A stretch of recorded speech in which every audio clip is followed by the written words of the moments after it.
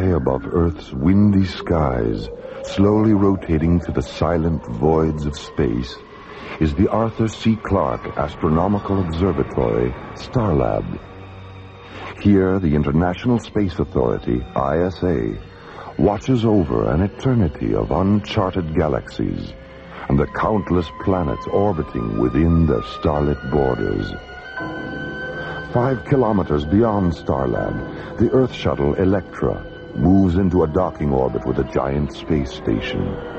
Aboard the shuttle, Dr. Richard Nicholson, a molecular biologist whose research in the field of alien spore mutation has just earned him the Brandenburg Prize, the most impressive award the scientific community of Earth can give.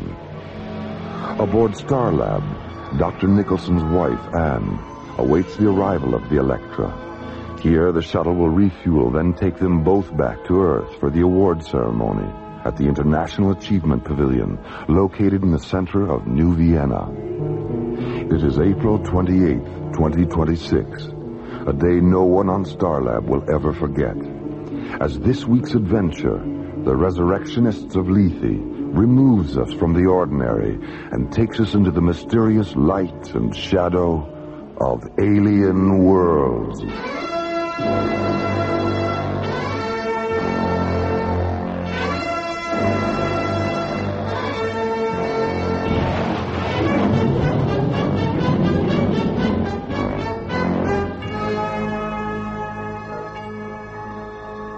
Starlab Control, this is the Electra on docking vector approach 558 ETA 3 minutes, 10 seconds. Over. Roger, Electra. You're cleared for entry into Shuttle Bay 5. The doors are open and the refueling crew is standing by. Roger, Starlab. And send the systems technician down after we dock. I've been having a little trouble with the NO3 feeder line, the number 4 retro thruster. Nothing serious, but it wouldn't hurt to check it out. Will do, Electra.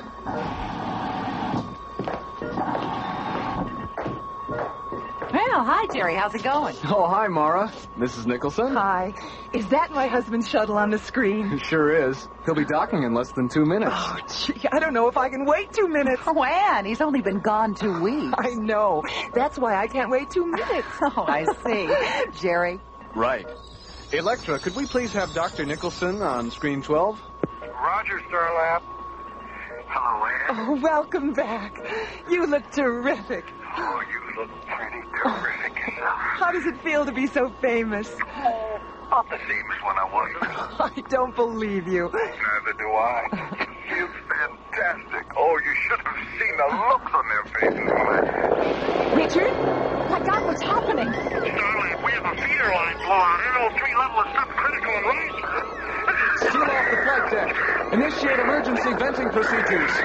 The escape pod. Get to the escape pod. Electra, can you hear me? It's too late. Starlab Control to Stargazer 1. This is an emergency rescue alert.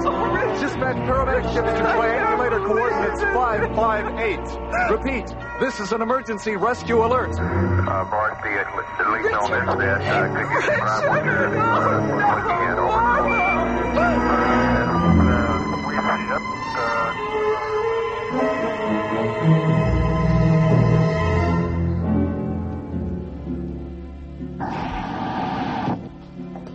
Dr. Cassidy? Come in, Carl. You look exhausted. It's been a long day. A long day. I just can't believe he's gone. He always took so much time with us at the academy, always making sure we understood things. There were times when I was ready to quit, and I would have if he hadn't talked me out of it. I know. He was understanding with all of us. Is that the accident report? Yes, I just finished it. NO3 suffocation. It's so stupid. I'm going to find out why the Electra's retro thrusters weren't converted to a non-toxic fuel if it's the last thing I do. The Ithaca was converted. The Corinthia was converted. Oh, why wasn't the Electra good? I'm sorry, Maura. Maura, Commissioner White is coming through. Have the message recorded, Jerry, and Maura will have to... No. That's all right, Carl. I'll be there in a minute, Jerry. Come on. I'll walk up to communications with you. Thanks, Carl.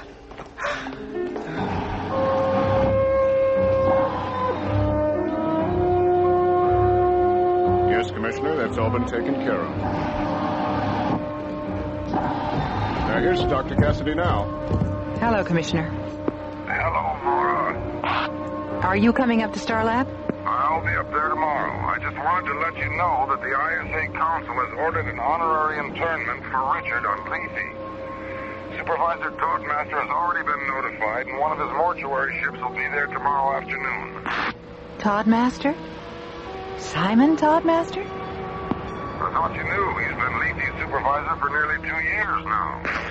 How did a man like that ever end up on a satellite for the dead? Lethe, a tiny world of restless sunsets and lonely star-filled nights, orbiting like a ghost moon at the twilight edge of an alien world.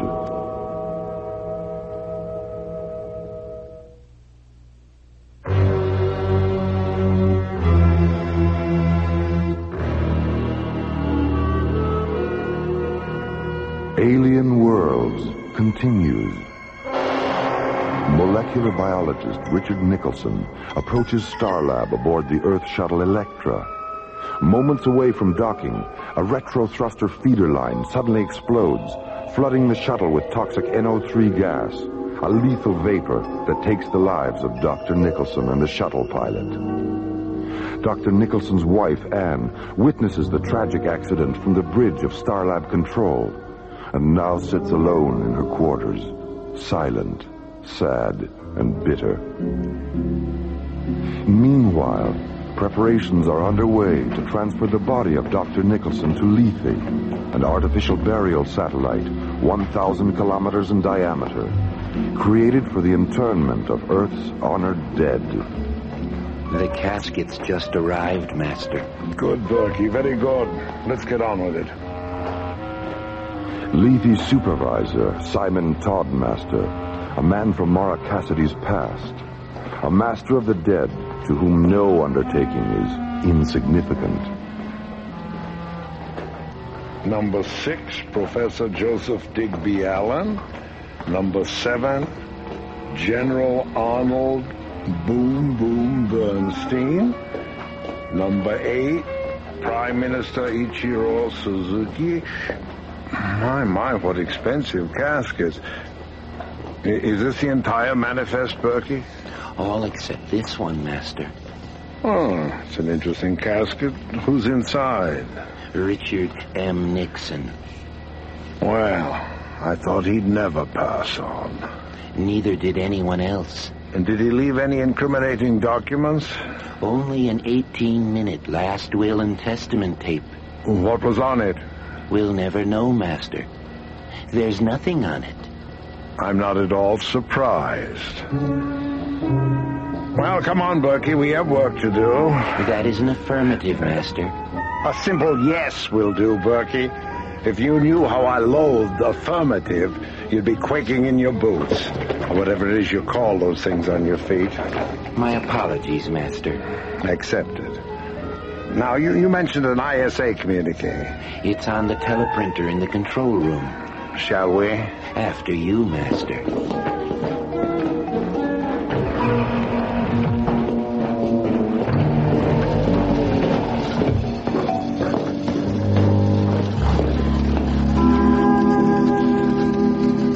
Here it is, Master.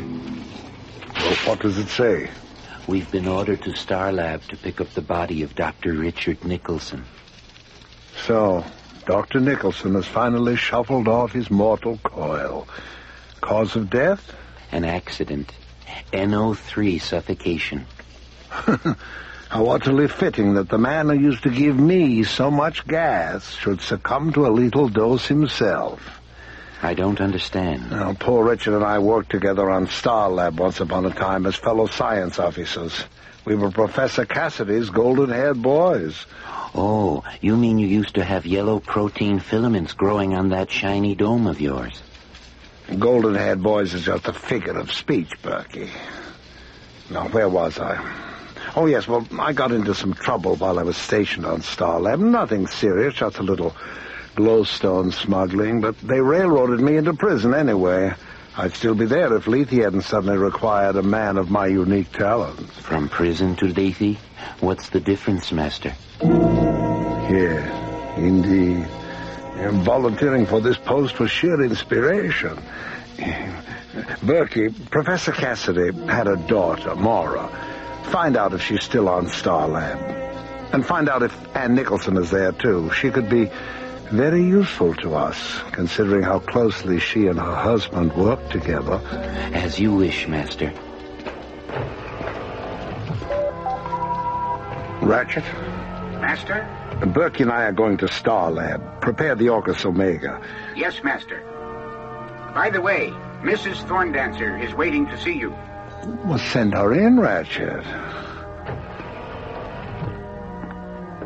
My dear Mr. Toddmaster. My dear Mrs. Thorndancer. I just couldn't leave without thanking you for everything. 24 hours with my husband, alive and happy, reliving the best times we ever had.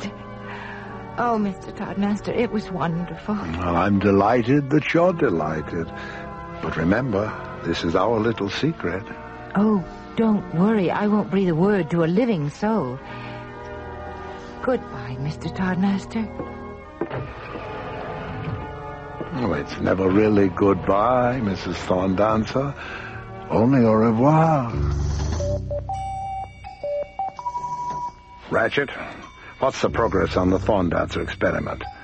She relived a period with Professor Thorndancer during which he was deeply involved with mind weapon research. Some of his workable hypotheses were so dangerous, he never revealed them to his colleagues, but he did confide them to his wife, and she talked her head off about them. The professor's replicant functioned so well that it had her discussing mind weapon theory within 5 minutes. The data is in the Omni extrapolator now. Good work, Ratchet. Stay tuned. Berkey, what did you find out about Maura Cassidy?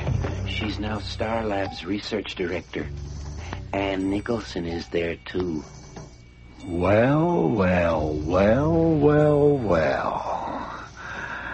Are you feeling all right, Master? I'm feeling very well, Berkey. Thank you. The Orcus Omega awaits you, Master. Thank you, Ratchet. Come along, Berkey.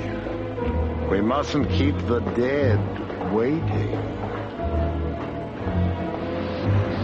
Lethe's sinister supervisor and his assistant Berkey descend to the mortuary satellite's launch bay and board the sleek cobalt blue funeral ship Orcus Omega.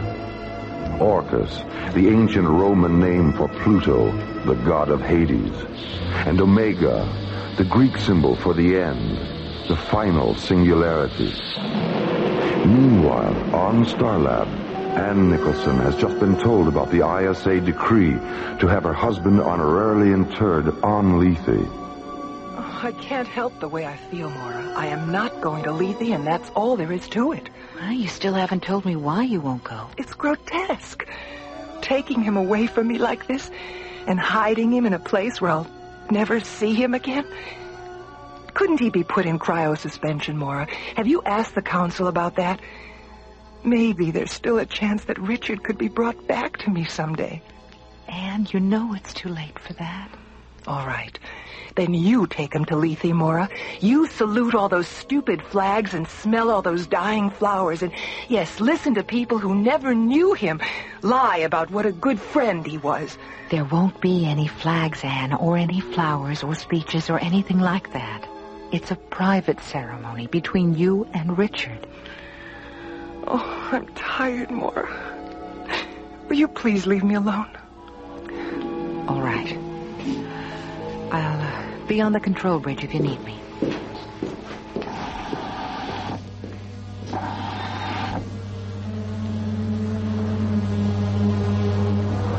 Roger, Orcus Omega. Your TV coordinates are 068 at 204.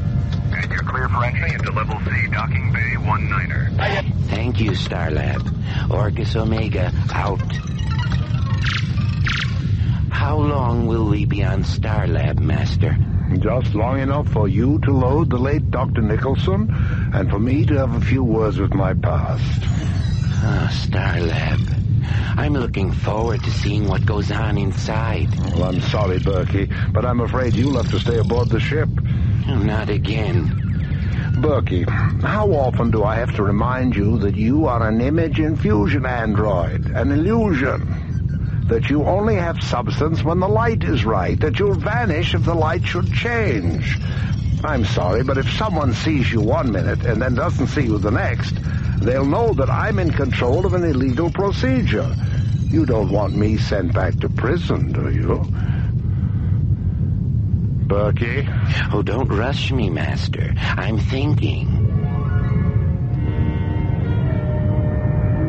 The Orcus Omega maneuvers into a docking orbit with Starlab. On board, Lethe's tall, black-cloaked supervisor, Simon Toddmaster, and his assistant, Berkey, an image infusion android whose physical presence depends solely on his silent collisions with light.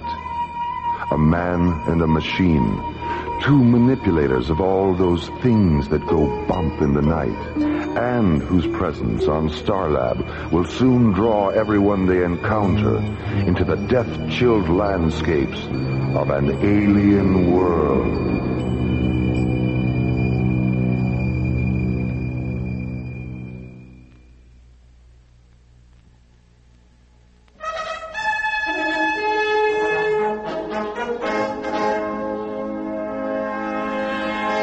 Alien Worlds continues.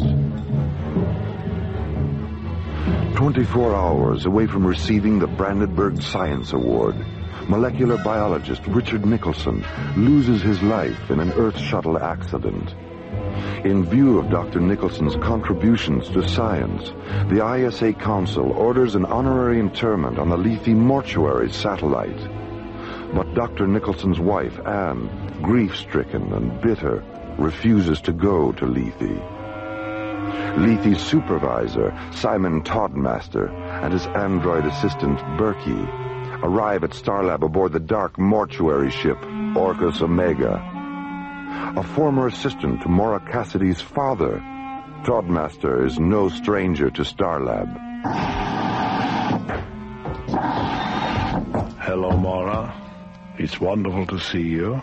Simon, you're the last person I ever expected to see on Starlab. I'm sorry, I mean, I didn't mean that personally.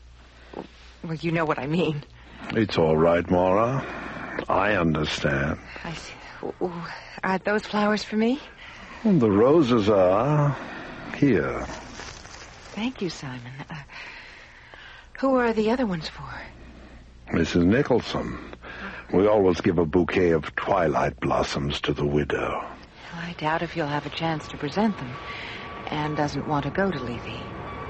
I see. Well, perhaps if I spoke to her, I do have a way of making people understand the importance of being present at the final interment. Well, if you think your talking to her will do any good, I'll take quarters. Maura, is Mr. Toddmaster there? Yes, he is. Dr. Nicholson's body has been taken aboard the Orcus Omega, Mr. Toddmaster. Thank you. Oh, would you mind telling my assistant that I'll be there in a few minutes? Will do. And now, Maura, if you will show me to Mrs. Nicholson's quarters.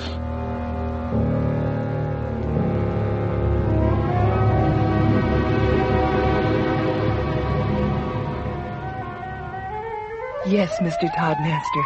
The flowers are beautiful. What did you call them again? Twilight blossoms? That's right, Anne. Twilight blossoms. You know, when you first came in, I thought they were ugly.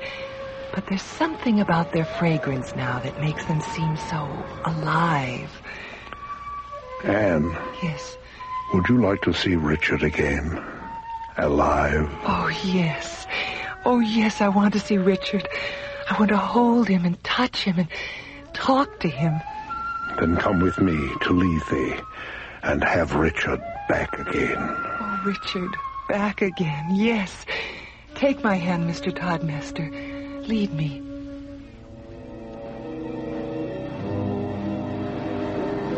We just got confirmation on it, Maura. Toddmaster's in control of image infusion, and he's using it to create the illusion of bringing the dead back to life. The dead back? But why? So he can extract classified military and scientific information from those who were at one time associated with the men and women now interred on Lethe. In some cases, it's a husband and wife would work together. In other cases, colleagues and fellow officers. I still don't understand, Commissioner. What exactly does he do? Well, he creates an image infusion replicate of the man or woman whose secrets he wants. Then he invites the husband or wife or former colleague to Lethe, drugs them, and puts them in the room with the replicate. The illusion is so perfect and the drug so effective that the people actually believe they're face-to-face with someone they once knew and loved. And the replicate is programmed to ask questions designed to make people reveal what Toddmaster wants to know. It's insane. Commissioner, he's with Anne right now. Get on the intercom and tell her to stay put. I'll stand by. Anne, it's Maura. Hello, Maura.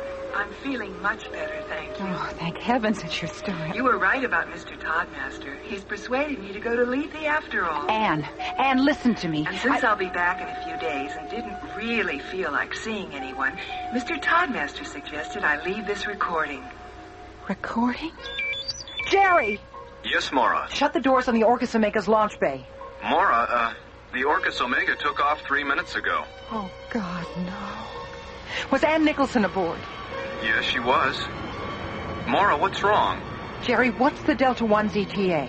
14 minutes, 50 seconds. Contact them right now. Give them the flight plan of the Orcus Omega and tell them to intercept it. Right. I was too late, Commissioner. They're gone. Gone? Damn. Well, is there anything you can do? Delta 1 is 14 minutes out. I've ordered John and Buddy to divert it and try to intercept the Orcus Omega. Stay with it, Maura. I'm coming up in a priority shuttle. I'll do my best, Commissioner. Maura, I just talked to Buddy and John. They can't do it. Delta 1 doesn't have enough fuel. All right. Contact the Stargazer security station. Tell them to scramble a pursuit cruiser and find out who the pilot is. I want to talk to him.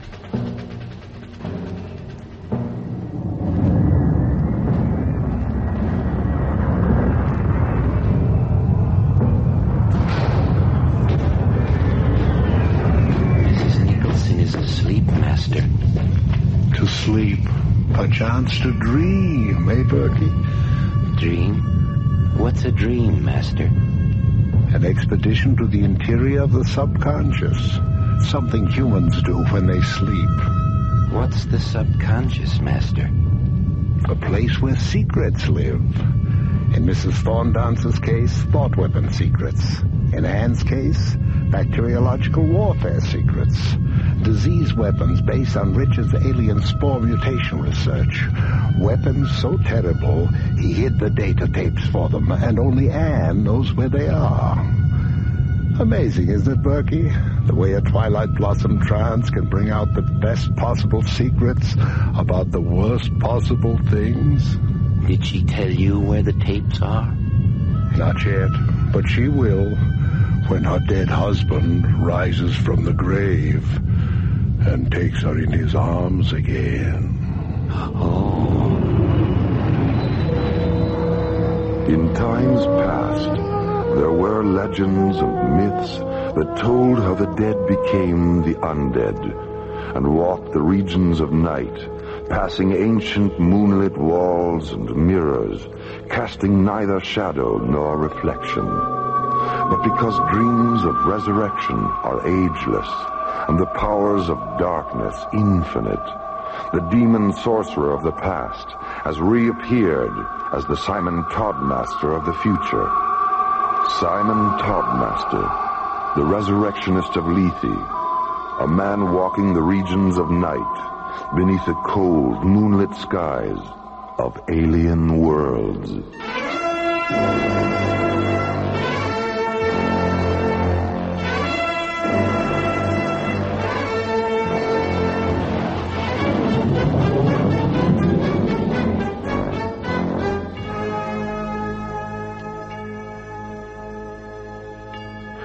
Resurrectionists of Lethe was based on a story by Betty Julius and written by Ron Thompson.